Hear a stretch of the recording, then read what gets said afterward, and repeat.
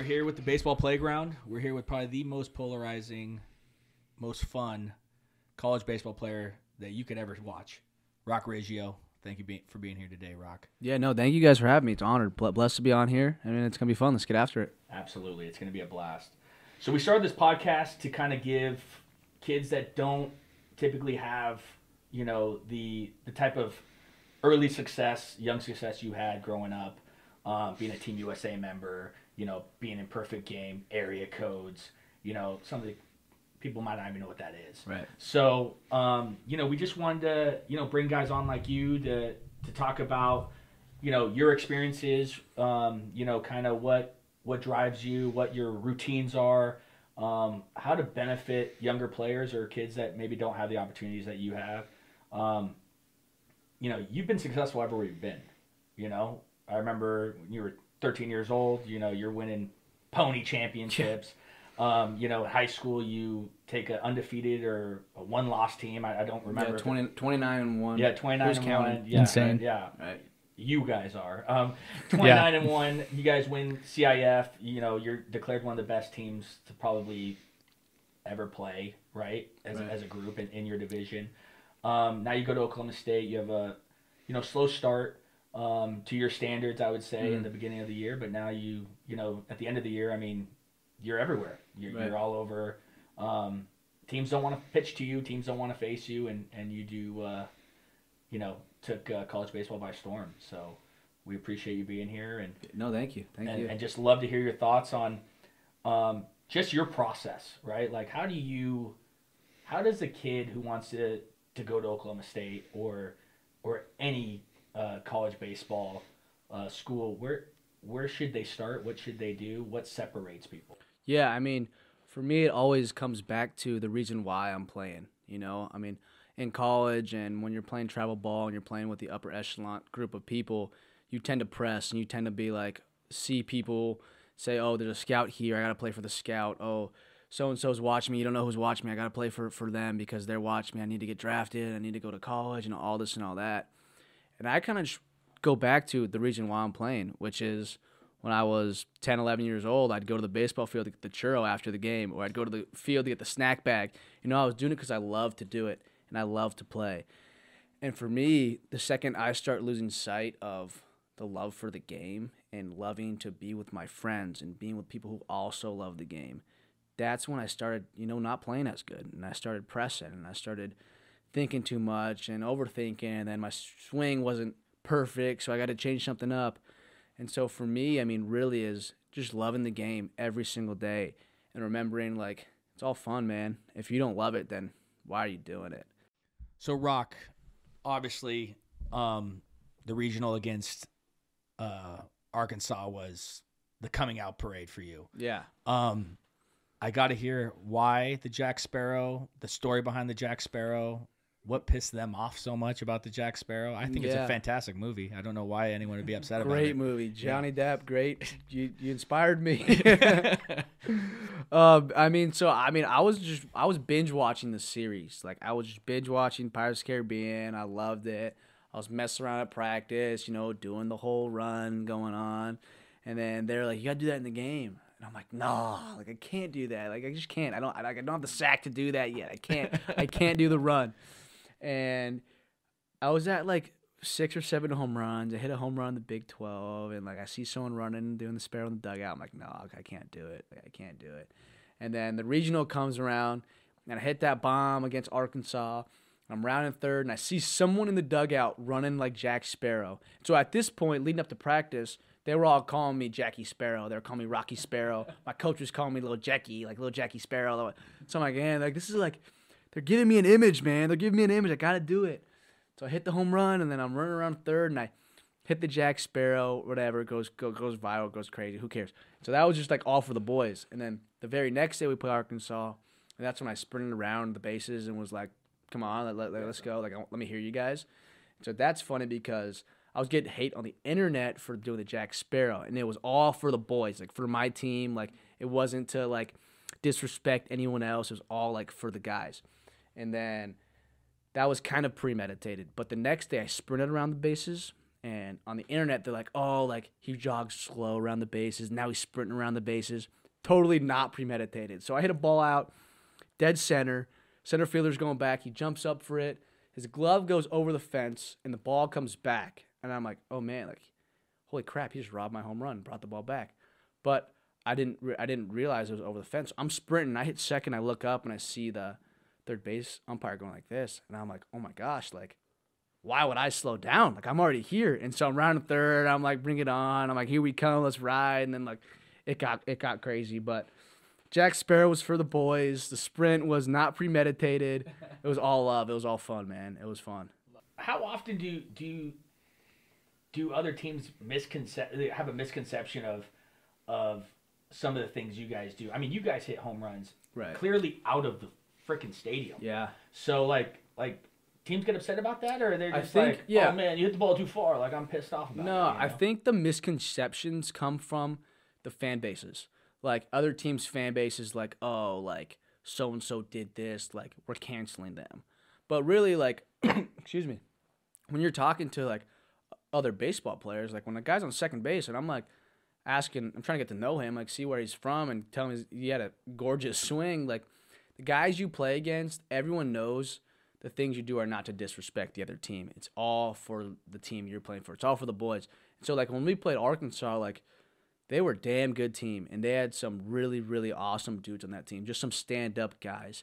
And they know that nothing I did was disrespect them, and nothing they did was disrespect us. It was all just energy in the moment, emotion, because we love doing what we do.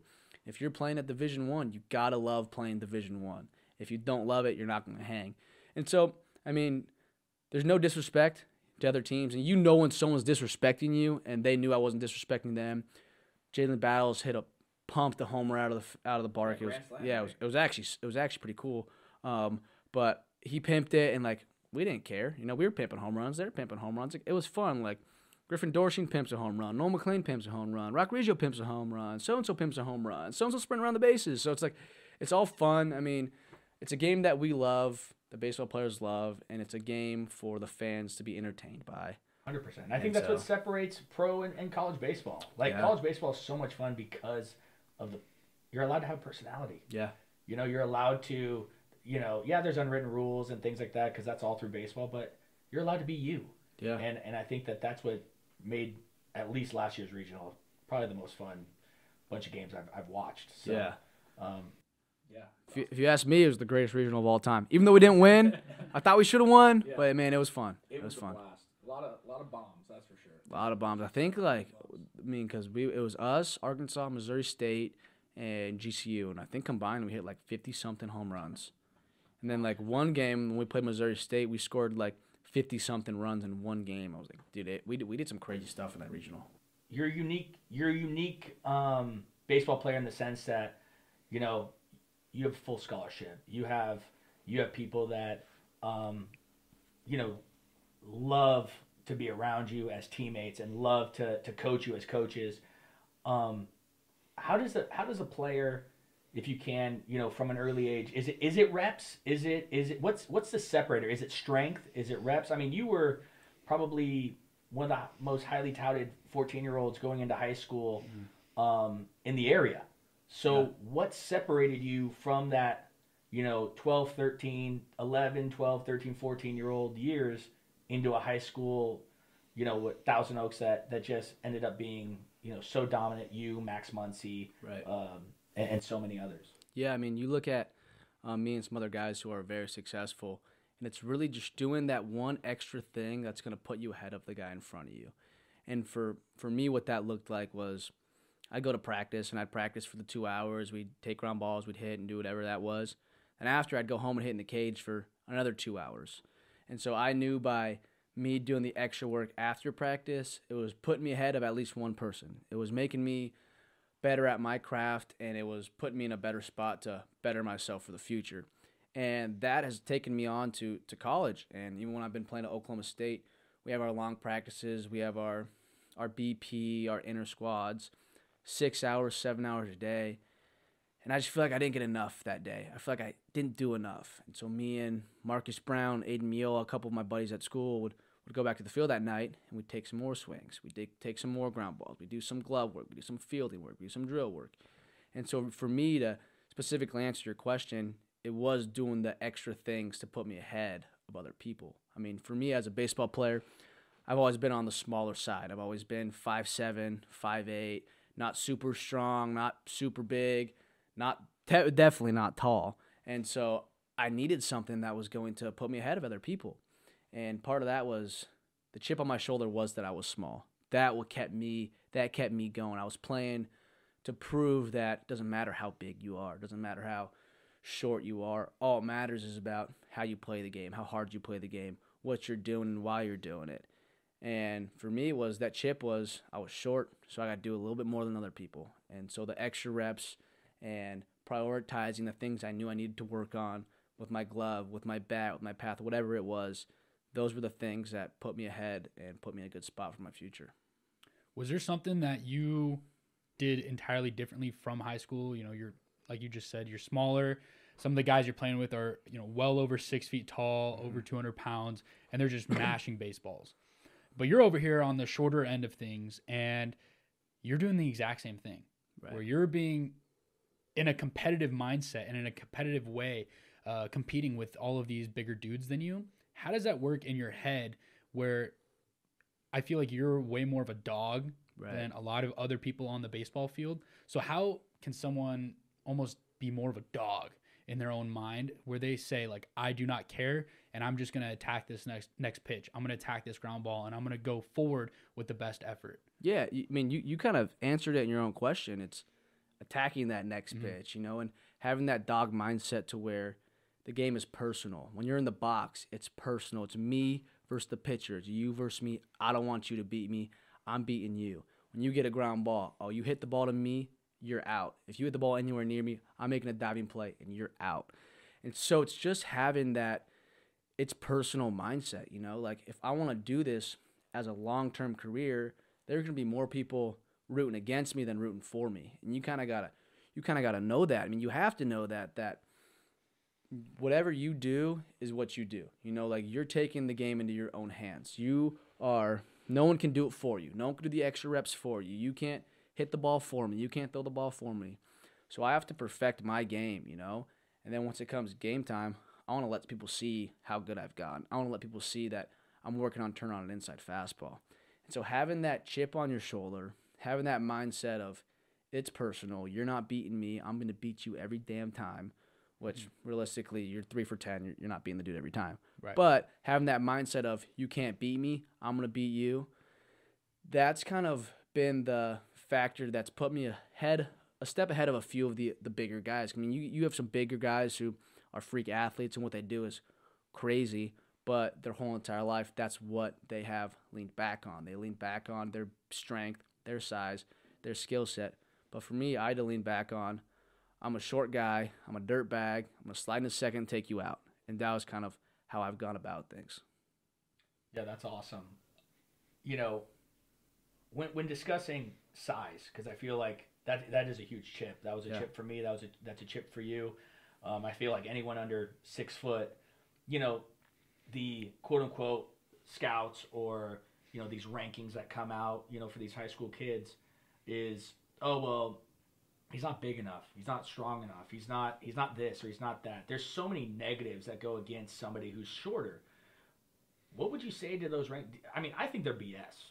I mean, I think it's the heart of the player. It's the dog in them, and once you let that chain off that guy, like you're either a baseball player or you're not. Right. And I feel like we as a society get so caught up into these rankings, whether you go to this camp and I paid for this camp, so I'm ranked or things like that. Do you buy into that? What are your thoughts on that? Yeah, I mean, you look at rankings and like you said, some of it's BS. You look at people who you play with. You look at, like, I played with Jacob. Jacob and I played ball together. I knew how good he was. He knew how good I was. You play with some of the really good baseball players, and amongst each other, amongst baseball players, you know who is who. Absolutely. You know who's a dog. You know who's going to get in your face, and you also know who's going to get hit by the pitch and go to the ground and cry. So you know that as baseball players. I mean, it's hard to ignore scouts, it's hard to ignore perfect game rankings, PBR rankings, and all the other ranking systems. And I'm not the one to want to knock on those and say, oh, it's all BS. But there, I feel like is some politics is involved with that. But at the end of the day, like the people you play with and play against, they know how good you are. They know what kind of person you are when you play. And so I think it's for me just remembering like I'm a dog, like who cares what they're saying? Like I'm gonna make my own path, and I'm not gonna let a ranking dictate whether. I mean, you look at the mock drafts, done by whatever ranking system. They're wrong every single year, and they're like 20, 30 picks off. Like they're not even close. And so I mean, take away what you want to take away from it, but overall, like the people you play with, they know what kind of player you are. Absolutely, and I'm not dogging the rankings per se. I think Perfect Game does a great job, especially with their setup when you go down to like San Diego and play, and PBR I feel does a good job. There might not be some people agree with things and so forth, but as far as just like, I think you hit the nail on the head. The rankings shouldn't matter to you internally, right? As a baseball player, like great you're ranked or great you're not ranked, but the last I checked, rankings only go up to, 25 kids, 30 kids, 50 kids, whatever it may be. Yeah. There's a lot more of those kids that aren't ranked that play college baseball than there are that are ranked, right? So that's my thing is I feel like so many kids get caught up with, I'm not ranked, I'm not signed, I'm a junior. Oh my God, I'm a sophomore, I'm not signed, or I'm a senior, I'm not signed. Does that, you played with a lot of guys. You were fortunate enough to be signed or at least committed at a very early age. Do you think that's a good mentality to have? Bad mentality? What do you think can help these kids understand that this is a business and this is a process, and just because you're not ranked as a sophomore or junior, right, or you're not committed as sophomore, junior, don't worry. You have time. Yeah. Part of it is you have time. Another part of it is like the mindset we talked about earlier. How are you going to take the ranking and how are you going to let it affect you? For me, I was ranked anywhere from the first player in the country to 150 in the country. When I was ranked 150, in my mind, I'm thinking, I'm going to show these scouts why I'm number one. Like, I'm going to go out there and I'm going to be the best to prove them wrong. Like, I'm going to go out there and do what I do because I know I'm better than a 150 ranking. So, yeah, you think about it. You're going to think about it. Subconsciously, you're going to think about it because everyone wants to have that social media platform to where, okay, like, I'm the man, like, I'm the dog. But at the end of the day, like, you look at Nick York, who got drafted in the first round, who wasn't even on anyone's ranking board. He was, like, I don't know exactly what pick, but he was in the top 15 picks, and he was a first-rounder. Kid wasn't even ranked. So you look at a lot of these guys who, you look at Tom Brady, who got drafted late in the draft, and now he's one of the best football players to ever play. And so the rankings, again, I don't think they're always right, and they're never going to be always right. But there's always going to be those people in the baseball community who can see you, the college coaches, the professional scouts who are like, okay, this kid's a baseball player. And so, yeah, it's hard not to get caught up in the rankings. I mean, I got caught up with the rankings when I was younger. But then, like, I had to remember, like, man, I'm not playing to prove to a scout who's never played baseball before that I'm good. I'm playing because I love this game. That's what I do. Absolutely. I'm thinking along the lines of just that you were committed. You had all this talent that was built up, and you were also committed to UCLA at one point. And I want to talk about that actual character development within you going from UCLA to Oklahoma, right, and how that actually shifted your mindset at a young age. You were signed and you were like, all right, let's go, verbal commitment. And you were about to make a jump to UCLA. Right. And then you realized that this probably wasn't the spot for me. Run me through that process. Yeah, I mean, so for me, I committed to UCLA 8th grade. I didn't even know what high school I was going to yet, and I already committed to college. And so UCLA was an early commitment. UCLA is an amazing school, academically awesome. The baseball team, John Savage, Bryant Ward, they do a great job over there with their boys. They run a different kind of program. They run a small ball, really good pitching school, not a very friendly hitter's park, but they're good at what they do. They're good in the Pac-12. They're good at what they do. As I got older, I started maturing. I started growing into more of a man, less of a boy, and realizing that I kind of just want to go somewhere where I'm going to play ball. I'm going to hit homers. I'm going to run around the bases. I'm going to occasionally pimp a home run. I kind of want to play with some freedom. You know, I kind of want to go somewhere to where I get 10,000 fans at a game. Like, I want to play in a fun environment to where everyone loves baseball and they love who they're playing for. They love their coaches and they just love the environment. They love the college town. They love everything about it.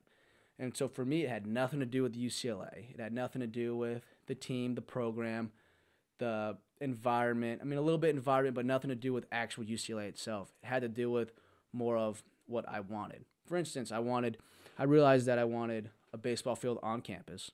I realized that I wanted 10,000 fans at a game.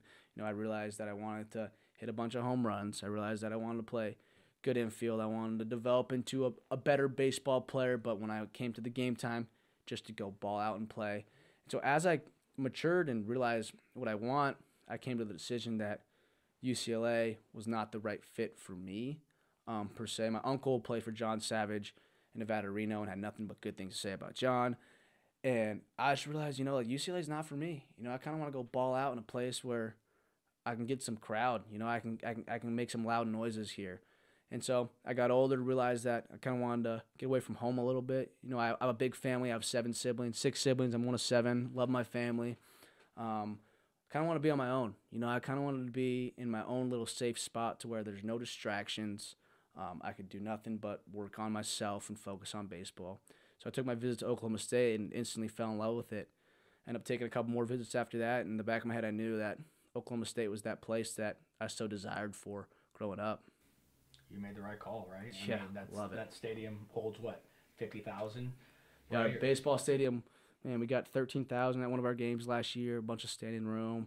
We got corrals in the back to where all the fraternities and sororities go and get loud and rip their shirts off, and they're throwing beer in the air. And so it's a good environment. Yeah, it's an amazing environment, amazing place to play. You're in a great conference, which also helps. Take me through that. Take me through a day-to-day, like, Division I athlete. What does a Division I athlete have to do on a day-to-day basis? Yeah. In season, out of season, you tell me, you know, what's the day-to-day grind?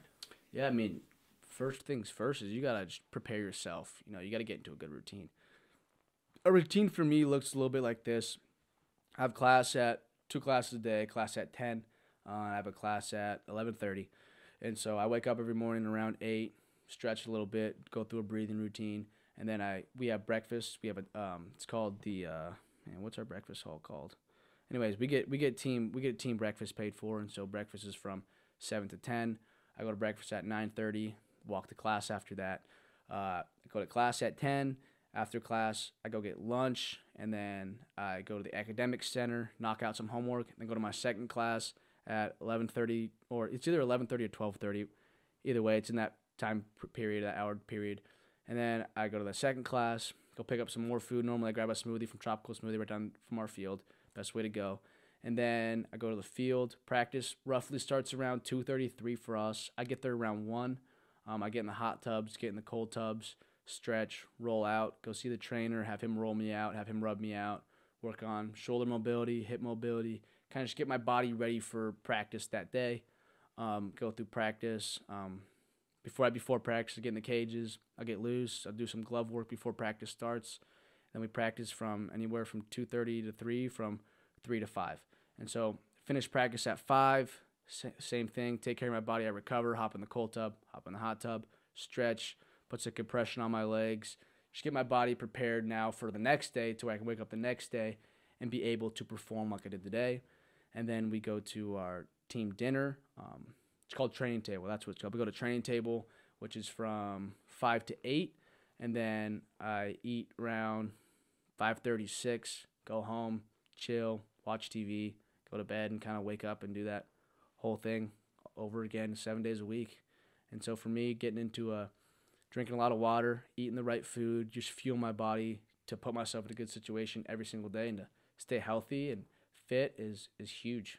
Yeah, it sounds like a taxing routine. Commitment. It's a committed. You got to commit to something. If I miss one thing in my routine, my whole day feels a little bit off. Like forgot to stretch this morning. Well, that's weird. So committing to your routine every day and really even just doing it when you don't want to do it is kind of the biggest thing. Like I wake up some mornings and I'm like, dang, I really just don't want to get out of bed. but remembering like, all right, this is a grind, man. Every day is a grind. I got to get out of bed to get my feet on the ground and tackle the day. Absolutely. No, that sounds awesome.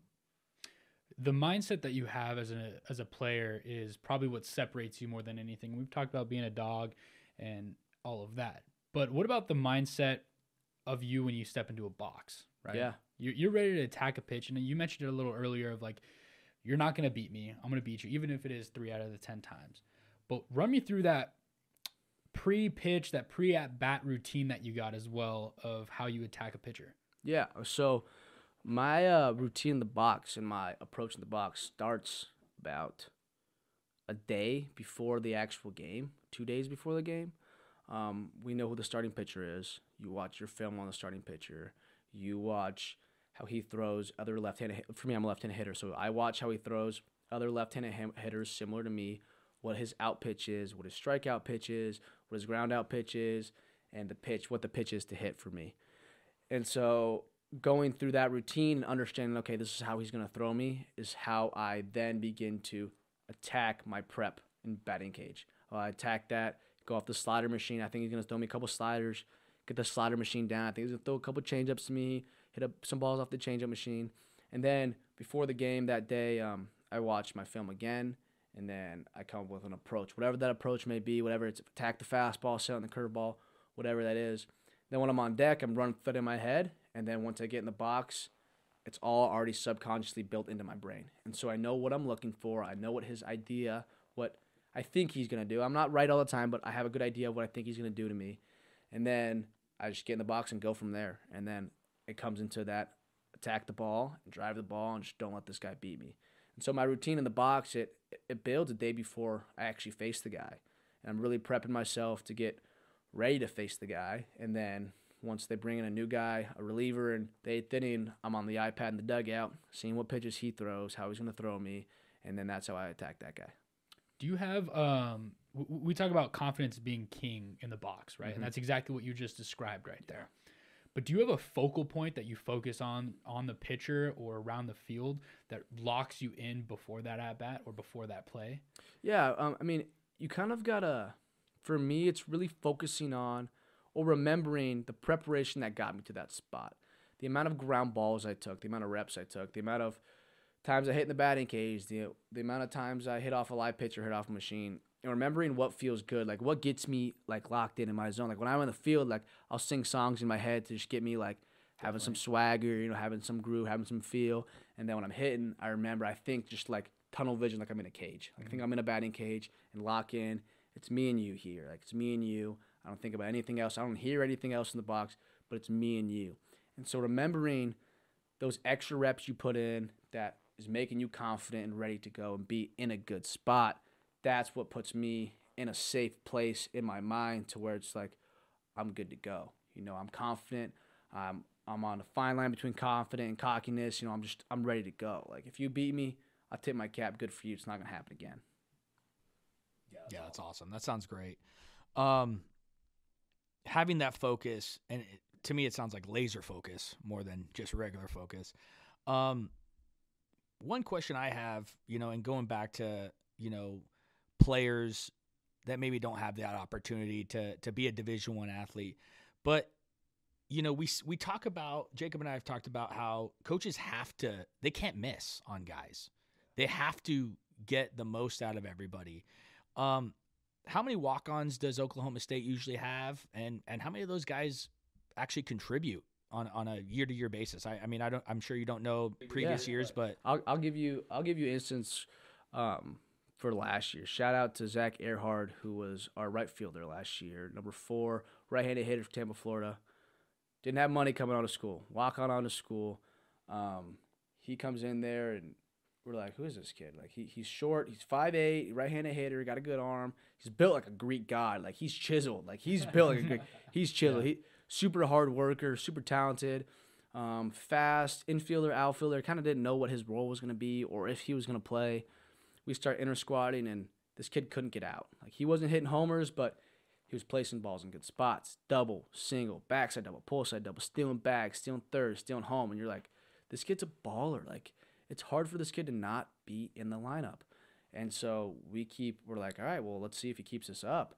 And he ends up starting in right field for us. After the third or fourth game of our season, ends up batting like 330 on the year. It was me and him leading off every game. If it was a right-handed pitcher, I was leading off. If it was a left-handed pitcher, he was leading off. So him and I were like the little 1-2 punch. And he balled out for us. Walk on for Oklahoma State. And he has a phenomenal year and finishes the year, and now he got a scholarship after having pretty much like leading this team to what we did. Like he was like one of the foundations of our team. And so he was a walk-on. I mean, we get a bunch of walk-ons, guys who just like love to play, you know, and coaches respect players who love to play, who go out there and they work their tail off every single day. They have fun. They help the guys around them. They bring good energy. And so, I mean, there's always hope for another player. There's always hope for if you're playing baseball, like it's never over till you decide it's over. Like you control your career and you control what you do with it. There's been the times where you have full control over what you're doing, like you just said. But as a coach, you're constantly looking to replace the guy that's starting in that spot, right? Right. So you come in here as a freshman and you have these juniors, these seniors who are playing the position that you might want to play. Right. And you had mentioned to us earlier before this that you had your buddy who was, playing second base at the time, and then you guys ended up flip-flopping later down the line. How does somebody, besides just hard work, grinding, and going through the process of it, what makes them the ideal coachable kid for a coach to be like, I believe that this kid can take this spot from a junior, and I'm going to give him the shot? Right. Adjustability and adaptability. Being able to adjust to your environment and adapt to what's being thrown at you. Also being open to questions, being obviously respectful to your coach, taking what they're saying and applying it. If it doesn't work, then you try something else. If it works, then you get after it. Also, for me, a big thing was Houston Morrill was the shortstop. He was there for 4 years, one of my very, very, very good friends, and I really looked up to him a lot when I was a freshman last year. And so I would ask Houston questions every single day. Like, where are the field taking ground balls, doing off the fungos? And I'm like, hey, Houston, what do you got on this? Like, tell me something about this. Like, just asking questions, asking the guys who have been there before you, have done it, and are currently doing it. And so being open to learning new things, whether it works or not, but being a coachable kid for me means, yes, sir, I'm going to try it. If it works out, sweet. If it doesn't work out, coach, it didn't work out for me. Let's try something else. So being able to adapt as well, to being able to them throw something at you and you try it, and then, like I said, if it working or not working, and then adjusting to your environment. You never know when a guy goes down and is hurt, and now it's like, hey, like, it's your time to go. You got to be ready for that. You got to be ready to get your name called on if someone gets sick or someone gets a fastball off the hand in the middle of a game, and now he's out of the game, and you get thrown in the pit, and you got to go fend with the wolves. And so being ready when your name is called on it, being able to adapt to that moment and adjust to the circumstances that you're put under. Yeah, I think adjusting, especially in baseball, is so vitally important, whether it's going to Oklahoma from California or, anywhere across the country, or any high school player, having to deal with a new position or a new coach, because so many coaches, end up taking over programs or things like that. If you had to give one piece of advice to a young player, right? If you were that Houston, in that Houston role for our listeners, what advice would you give a young high school kid that wants to hopefully be a Division I, Division II, Division III JUCO player? Yeah, I mean, two things. The biggest one is just work your butt off every single day, man. Like, whether you feeling like working hard or not feeling like working hard, you got to remember you're in control of your career. You have to work your tail off every single day, and then never forget why you're playing that, and that's for the love of the game. If you don't love the game and you're playing it, then you shouldn't be playing it. So remember to love the game and just work your butt off every single day. That's awesome. Was there something from high school that you took to college and you were like, holy crap, I had this all wrong, where maybe, working hard is great and all, but you had this different perspective of what college might be for you? Yeah. What was that like? I mean, yeah, so being on the field for 6 hours a day opposed to being on the field for an hour a day was a huge jump. I mean, I didn't really know what to expect going to college. I mean, out of high school, I got drafted out of high school, 11th round by the Brewers, so I'm expecting like, all right, maybe I'm going to go play professional baseball and jump into the fire with the professional guys. I choose to go to college, get there for first practice, and we practice for 3 or 4 hours, and our coach is like, all right, like, this is your light day. I'm like, whoa, light day? We just did 4 hours of practicing. I've never done some of this stuff. And so for me was adjusting to my environment and realizing that, man, college baseball, like we practice 8 hours a day, 7 times a week. Like there's no downtime, and there is no time to go mess around with the boys and do stuff they're not supposed to be doing. Like you have to grind every single day. And so going from high school to college was that big step into your life is baseball. I mean, you're a student athlete. You do what you do in the classroom to get you on the field and keep you on the field. But once you're there and you're on the field, you have to be locked in. You have to be focused on baseball. You can't be worrying about social media or the things or that girl you met the other night. Like, you got to be worried about what's going on in front of you. And for me, I like to tell people just be present in the moment. Like, wherever you're at, like us right now, hanging out, doing this podcast, having a good time, like, just be present, just enjoy where you're at and what you're doing. And so that was huge for me going to college. Yeah, that's awesome. You've been fortunate enough to have some incredible coaches, right? I mean, you had Jack Wilson as a coach at TO, who's now over at Grand Canyon University. You obviously have Matt Holliday, Robin Ventura. What do you see from those guys or hear from those guys that, you take little bits of and you're like, man, this is only going to make me better? Yeah, I mean, one of the biggest things I can accumulate from all my coaches that I've learned is that even the best players fail. You have the best players ever, like, have a bad year, have a bad at-bat. Remembering, like, that this game we're playing is hard, and it's one of the hardest games out there. It's not going to be easy. It's never going to be easy. So learning how to overcome failure, and I like to say, learn how to be a professional failure. Like the professional guys who are batting 300 are 3 for 10. If you're a wide receiver in football and you only catch 3 of the 10 balls, you're not playing. If you're 3 for 10 from the free point line, like, you're not going to be shooting the ball a lot. And so for baseball, it's learning how to be a failure. I mean, it sounds rough and it sounds hard, but like that's what it is. Like learning how to overcome a bad game, or learning how to overcome a day where you strike out 4 times, and also not getting too high or too low. Like for me, the way I like to play is act like I just went 4 for 4 with 4 home runs every single day. You don't want to be at a point to where you have a great game and you think, oh, like I'm the man now. And then next day you have a bad game, you're like, oh, like I shouldn't be playing, like I suck. And so don't be too high, don't be too low. Just be the same person every single day. And then learn how to overcome those failures when they present themselves. Don't plateau. Don't plateau. Yeah. Yeah, pure confidence. Yeah. Is there anything else that you would think a high schooler that's maybe thinking of going to college, depending on the division or conference that they're in, what's some advice just overall that you would give to them at this moment? Yeah, I mean, you just work hard and love the game.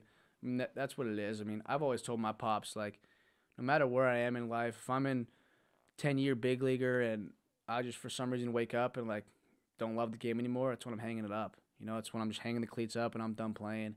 And so don't take it for granted, because we'll be 30 years old, 35 years old, and game's over. Like, what are you going to do with your life there?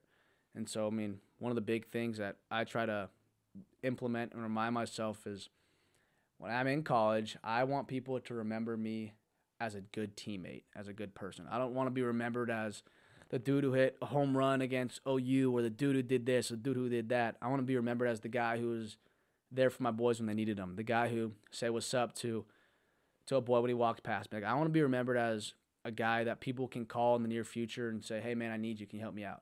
And I'm there for them. And so, I mean, being a good person, being a good teammate, remembering the game is not going to be here forever. I mean, it'll always be there, but it don't wait for you. It's not going to hold up for you. Like, baseball will always be there, but you won't always be playing it. And so just have fun with it. I mean, work hard, love what you're doing, and get after it. Be a dog. I love it. I love it. It's awesome. And I mean, I think you talk about being a good teammate, being somebody that, people can rely on. you are the most polarizing college baseball player, according to many. How does that feel? Doesn't feel any different than I did the day before I did what I did. You know, I mean, I wake up and I'm the same guy every day. Like, I love this game. I love what I'm doing. I'm going to continue doing that. Whether it inspires someone or hurts their feelings, like, I hate to say it, I'm not changing. You know, I mean, I'm going to make the people proud. The people who believe in me, I'm going to make them proud. If you don't like me, you got to have to deal with it. And so that's kind of like how I play. Like, you guys are my close friends. You know, you guys are great people, and I know you guys are rooting for me. And I always have your back. You always have my back. And it's all that matters is that small group of people that, you know, has got your back and that will do anything for you, will do anything for them. I love it. Last question. When Oklahoma State makes it to Omaha this year, Oh, yeah. I think Jacob and I are flying out. We're gonna do part 2 of this podcast. I'm leaving you guys tickets. Let's go. You just call my number. You got my number. Let's do it. Let's do it. Go Pokes, baby. Go Pokes. Let's ride. Let's ride. Anything you want to say to any fans out there listening, or wanting to, you know, anything you do that they can, you know, follow or anything like that? Any Roc Riggio on Instagram? Yeah, I mean, just stay the course. When things get tough, you stay the course. When things are going good, stay the course, because everything will put you in a good spot in life. So stay the course, have fun, love what you do. Roc, thank you so much for being on this podcast. Truly appreciate it. I think you're going to help a lot of players that, you know, want to get to that level, and I'm so excited to watch. It's going to be fun. It's going to be fun. Let's get after it. Absolutely. Thank you again for being on it. Jacob, anything? That's all I got, brother. Yeah. Thank you again for tuning into this podcast. We got Roc Riggio over here, going to tear it up this year. It's going to be an amazing year. Go Pokes, baby. Roc Riggio here with the Baseball Playground. Follow us on YouTube, Instagram, all the platforms. The Baseball Playground. Here we come.